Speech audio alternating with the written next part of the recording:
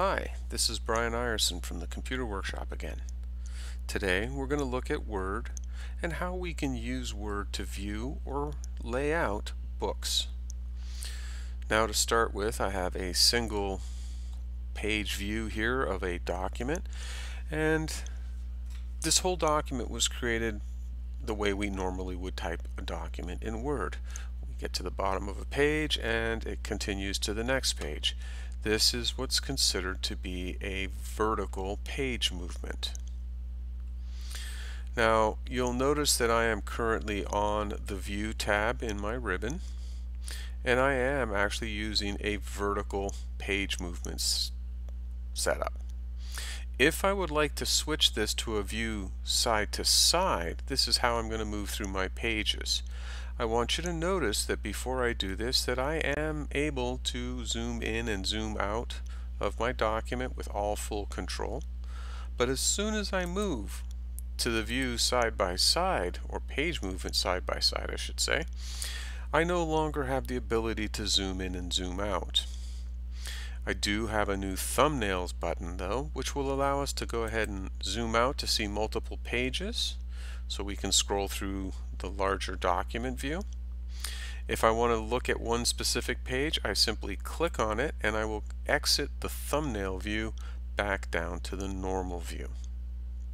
Another way that I could enter or exit the thumbnail view is to literally click on it once to turn it on and click on it again to turn it off. I do want to draw your attention to the fact here that when you are viewing thumbnails, all of your other controls are pretty much disabled. So we're going to come out of that and you will see that those controls have pretty much been enabled. Except for viewing, of course, since we are now viewing our document with the page side-to-side movement. Alrighty, so now we've got that. We're going to come back here and look at page 1. And this is kind of one of those strange little things that you have to remember. While this may look like you are viewing this as a spread, you are still viewing this page by page by page. And the very first page will always be the cover. And you will always open a cover and it will be bound on the left side, right? We open a book or something, we open it from the right over to the left. So the binding for this front cover is actually over here on the left. The next page would have its binding on the right. So it's a bit of a strange thing to think of. But I'm going to make a few changes here to make this more readily visible. And the first thing I want to do is think about adding a chapter cover. So let's say that this is a book. I want to add a chapter cover.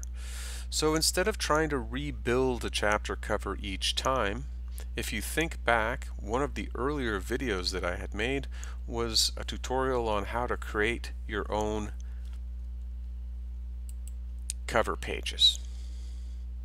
Now, I've gone ahead here and I've created a cover page that is not for the entire document, but I've made a smaller subsectional one here called a chapter cover. So I can now have a chapter cover for each document in a larger book. The cover pages, if you start getting creative in how you think about using them, offer a lot of really useful ways to speed up a workflow. So now I can go ahead and I can edit this and just change that to chapter 1. I can click it here next to my topics, enter in my topics, and then if I wanted to, I could highlight those topics and wrap them inside of a bulleted list. So just a very quick, there's my chapter cover. Now before I go any further here, I want to note that I am currently working on this image, and if I am on the image and I come up here to my layout tab in the ribbon and I go to my margins, you will see that you are not able to create any customized margins. Well, that's because you are still actively working on a selected object. So if you click off of that, deselect that, and then come back up to margins, you will see that you can in fact now go back in and customize your margins. And that's where we're going next. So first things first, we're going to take a look at here the margins. You've got your portrait and landscape, and you've got this multi-pages, and this is the way that I want to address the book issue. So I'm going to change this from being a normal layout to a book fold. Now, as a book fold, I will also be able to determine how many sheets are going to be in each booklet. And if I'm going to be doing this as a book fold, you got to think about one sheet of paper having 2 sheets, 4 pages per sheet, right? Because you're going to fold that in half and staple it.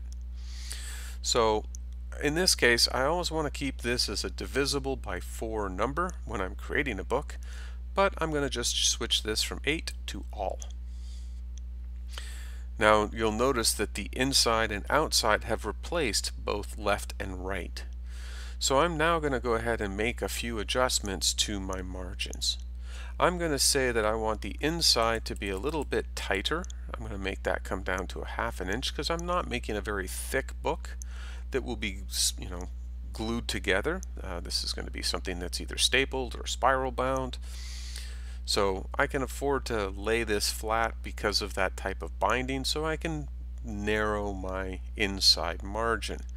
But I'm going to leave the outside margin a little extra wide so that people who are going through my manual or my book have a space where they can write notes next to the text.